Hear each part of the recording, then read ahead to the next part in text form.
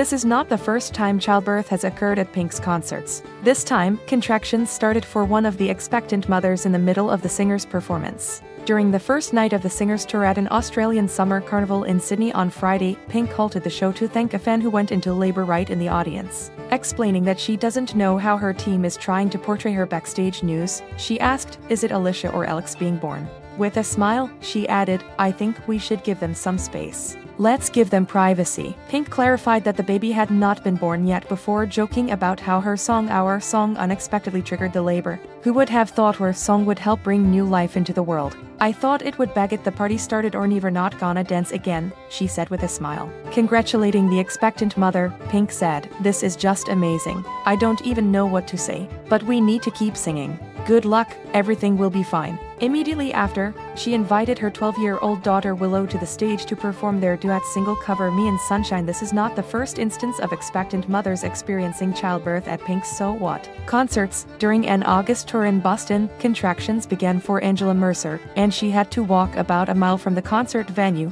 Fenway Park, to the hospital to avoid getting stuck in concert traffic. She and her family decided that the fastest way to get to Brigham and Women's was to walk, so, dressed in their concert attire, they made their way to our hospital, where Angela later gave birth to her son in Brigham's newborn intensive care unit, the hospital reported. Congratulations!